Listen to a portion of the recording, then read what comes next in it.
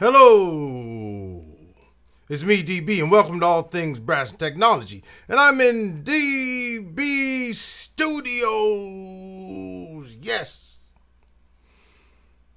Today on the channel, what I want to talk to you about, I'm going back time a little. I want to talk about this trumpet right here. Take a look at it. Take a look at it. This is an Adams trumpet. Oh yeah. This is the Adams DB trumpet that was made for me. And just in case you don't know, I am DB. DB. And the place to be, always coming faithfully. Straight down the middle, don't sleep. So I want to talk to you about this Adams trumpet that was made for me. And we call it the DB trumpet. Yeah. Yeah. You know what's next. Let's get it.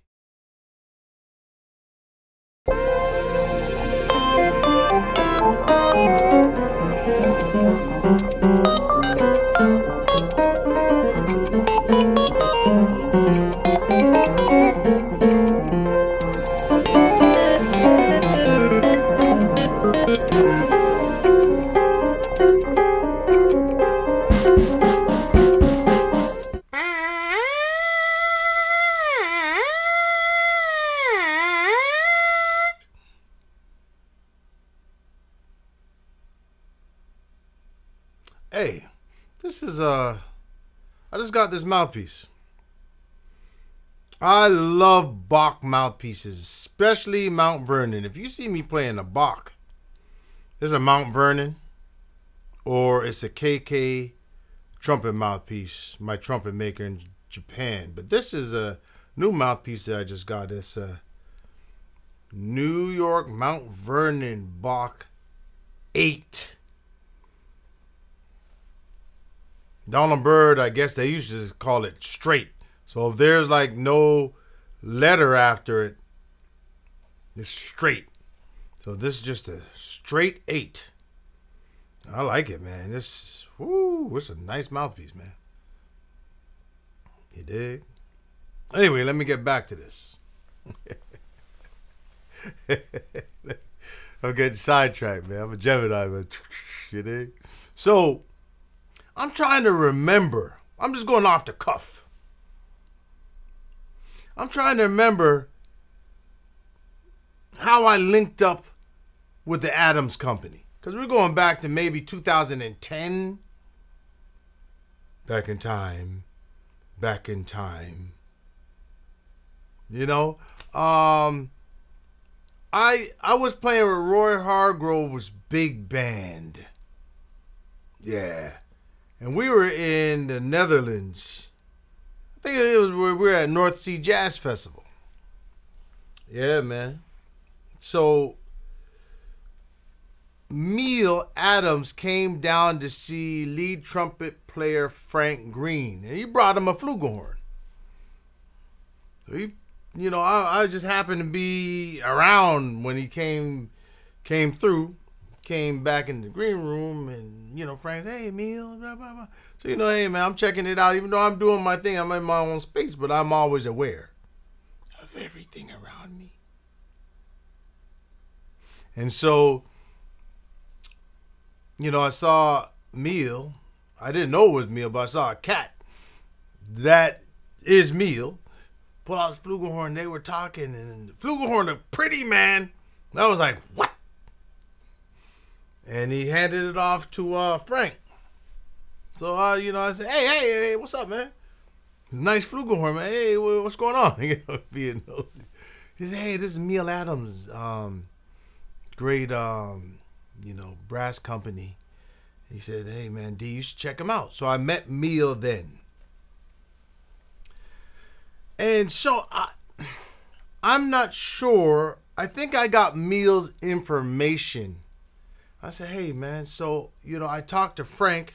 Say, yeah, man, they're making really good trumpets, man. Flugelhorns. So I think I took down Meal's information. And then I linked up with him. I'm pretty sure it wasn't through Trent Austin. I think I was a direct connect. So I linked up with Meal and I said, hey, man, I want you to make me a trumpet. He said, we can do that. He said, do you have anything in mind? I said, man, I want it to be versatile.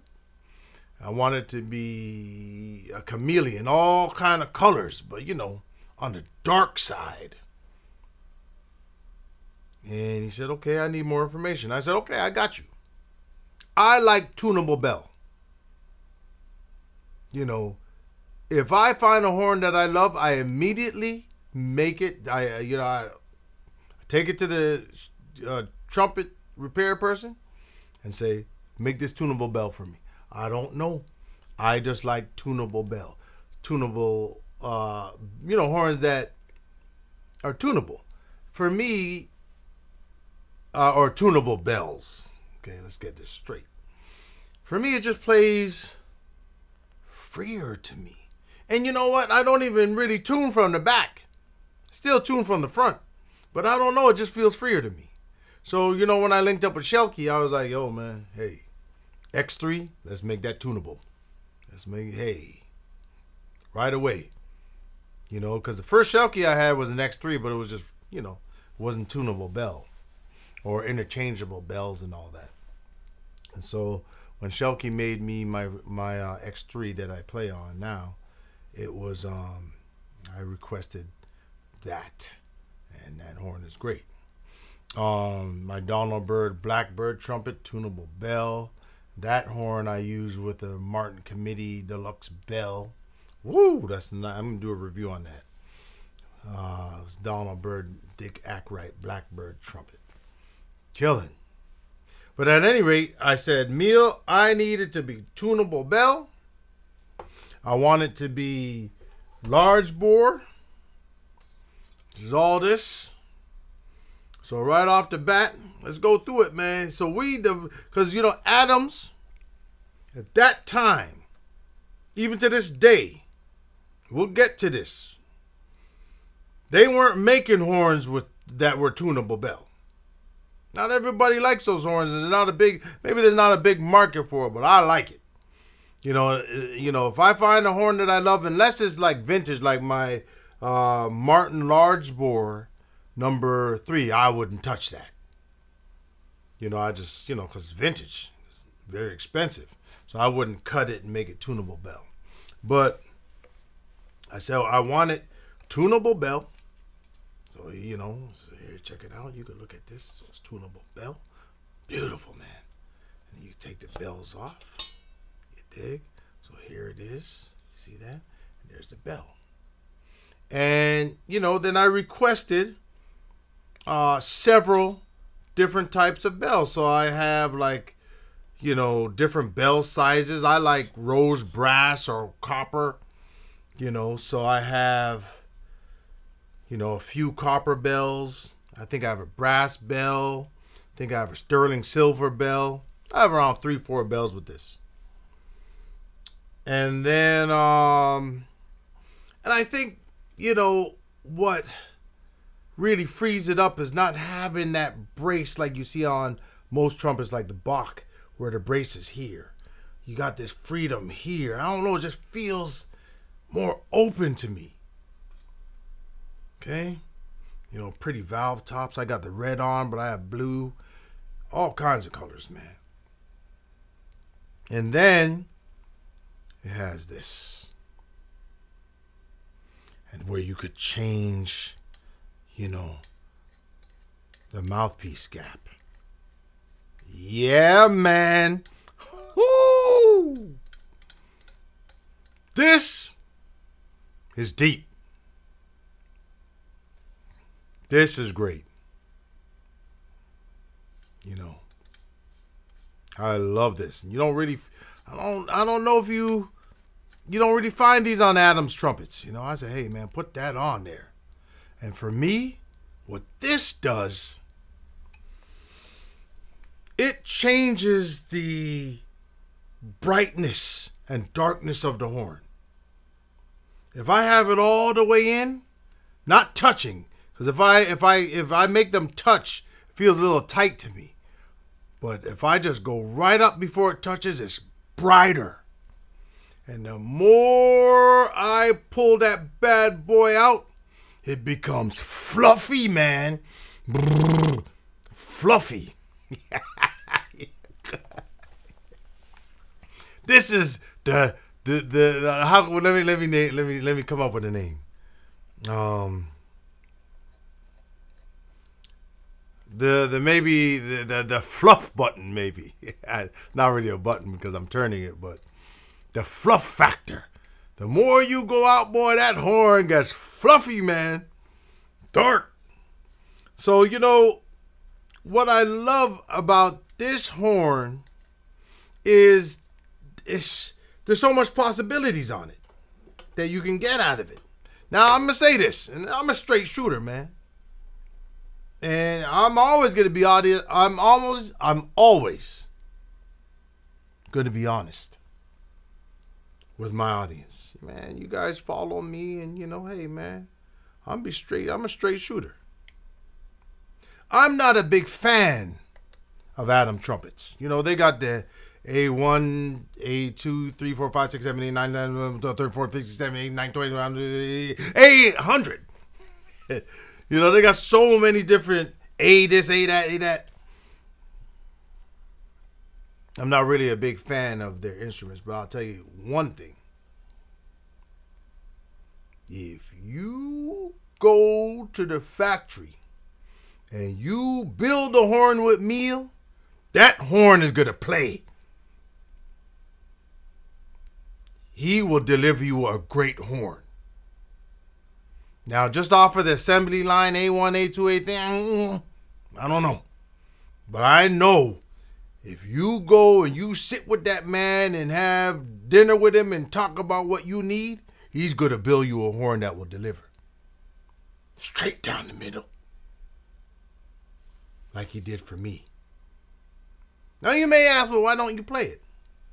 Hey, man, when I found that Schilke X3, you better watch it. That X3 is special, man. But I am revisiting this horn. Yeah, man. I'm revisiting it. I'm going to be playing this for next couple of months, just rebonding with this bad boy. And, you know, I'll show you some pictures because it has my initials. I'll show you some pictures, you know, as we go. But you know what I want to do? I want to take you on my journey making this horn when I went to the factory. I want you to see that from top to bottom, from start to finish. Now I know, and one other thing, before I show you this video, because we're going back, I don't know, 12 years. You know, I seen this. There's a couple trumpet players out in the world that are playing this. I ain't gonna name no names.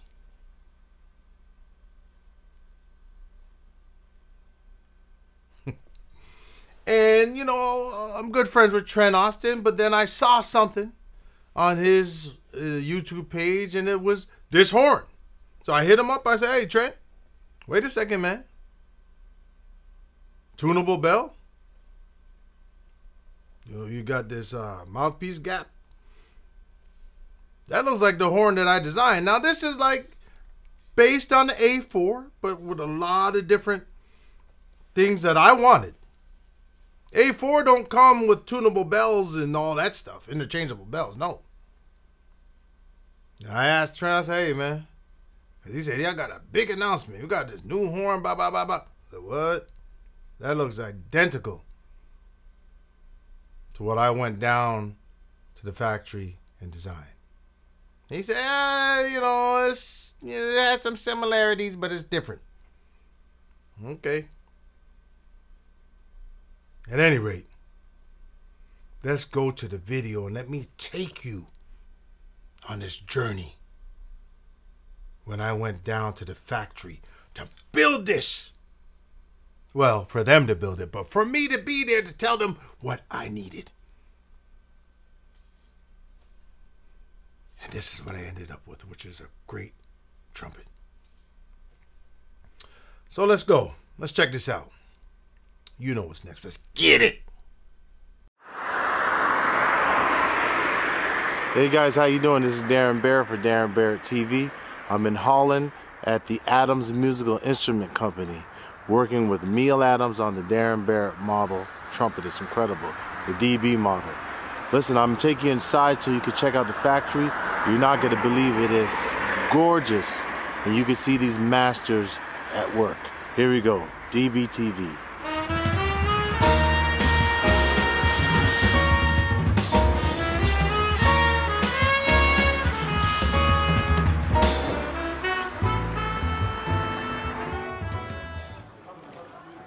Hey guys, so I'm in the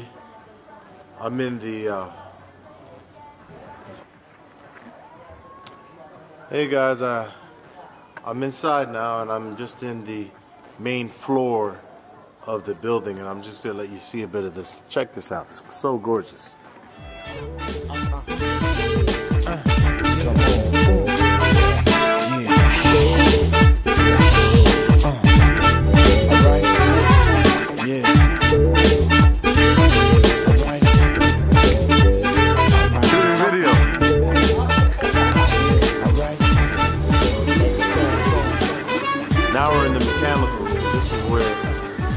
They work on the horns, they do welding, they do all the valve blocks, they do the bells, and they do the polishing, all in this room. Let's go around and look at these guys do their thing. Let's watch them. Let's watch these masters at work. Everything is done to perfection.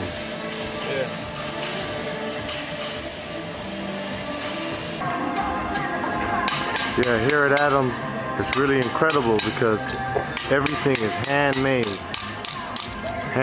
to precision. Look at the craftsmanship that goes into it.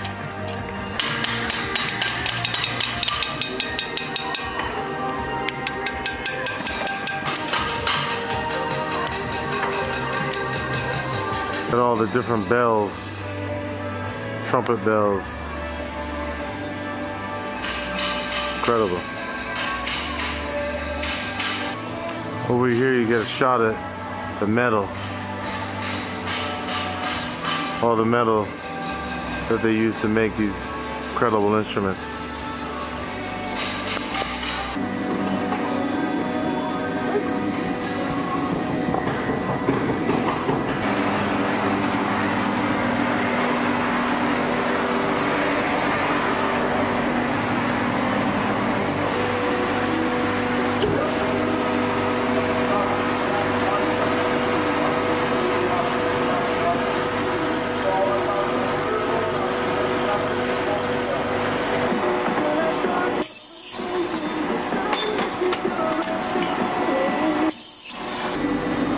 I'm here with Neil Adams. He's working on the DB model. Trumpet designer, master designer.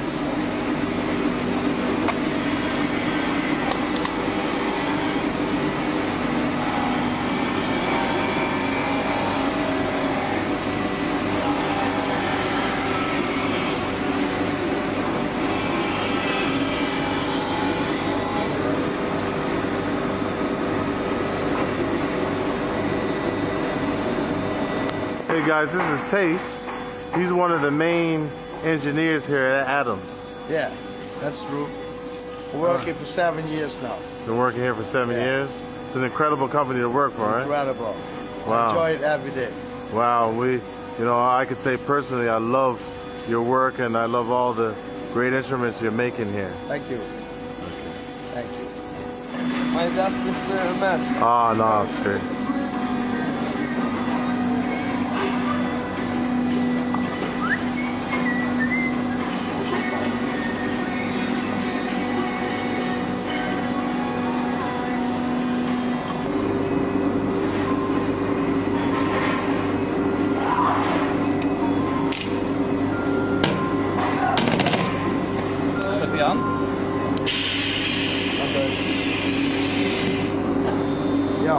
Yeah.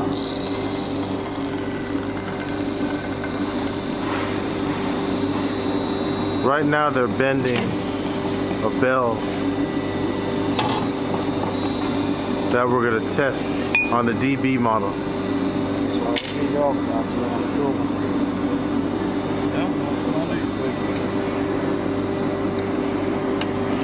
Sterling silver.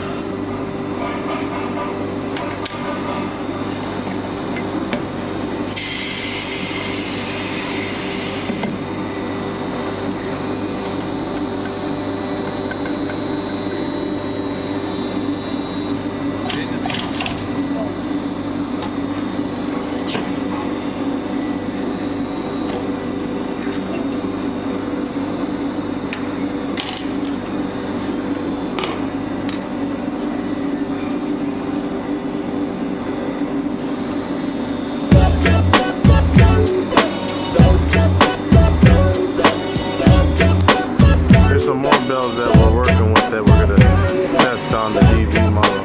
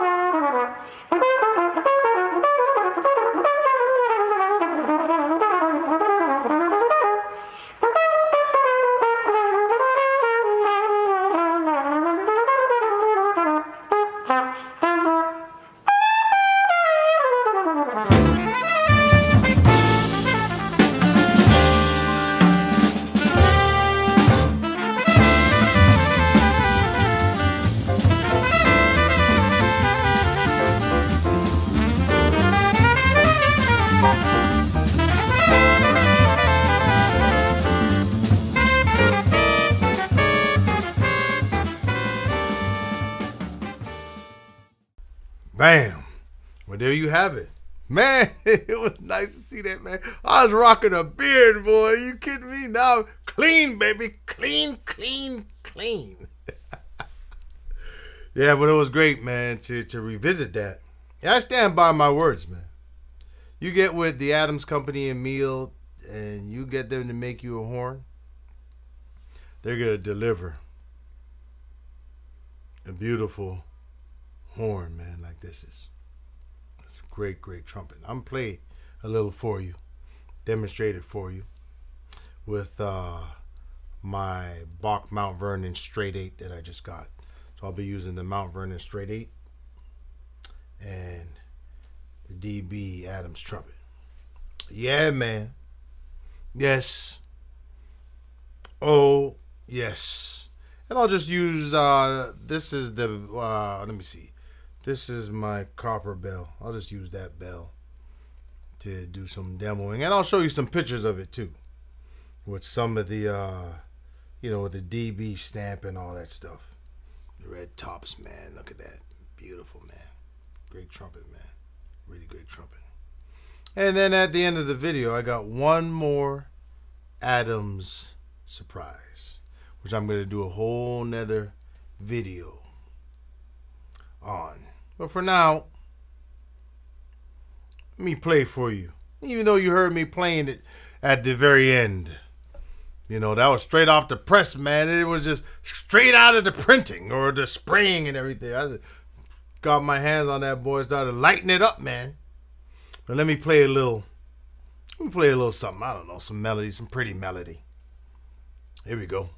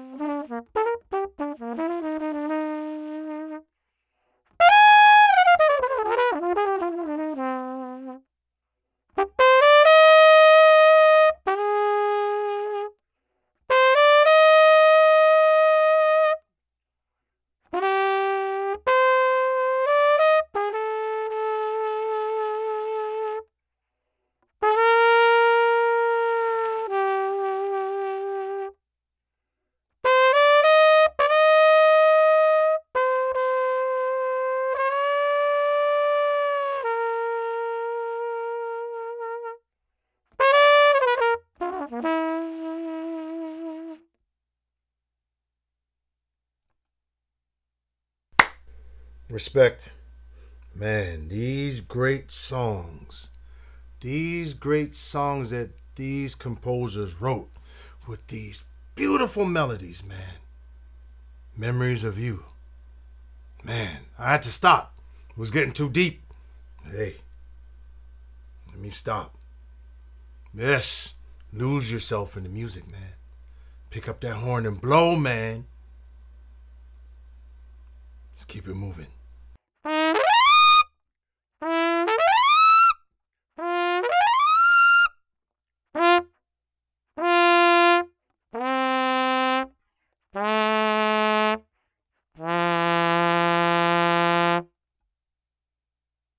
I'm telling you, this horn will go whichever way you want it to go. Yeah, man. Let's fluff it up a little. Let's fluff it up, man. I'm a total geek. Pull it out. Let's get that sucker out, boy. Let's listen to this. Because I know you'll probably say, hey, man, how come you didn't let us hear it with the fluff factor? It's fluff. Look out. It's all the way out, man. I got to retune it, though. Let me let you hear this. Yes, let's get it.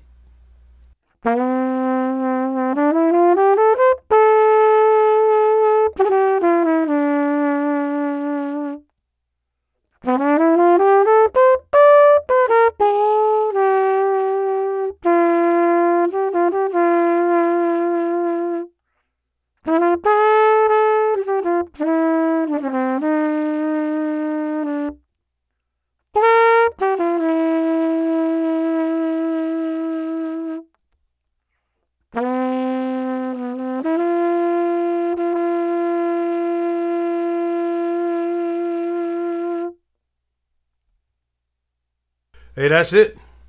That's it. Hey, man, this is my honest feelings about, this Adam's trumpet that the Adams Company and Mia Adams made for me years back. Hey, listen, I got to get out of here. I got a rehearsal. But you know what? It's always great. Hey, I just remembered one last thing. Un momento, por favor. In my opinion, humble opinion, of course, this is the best horn that Adams makes.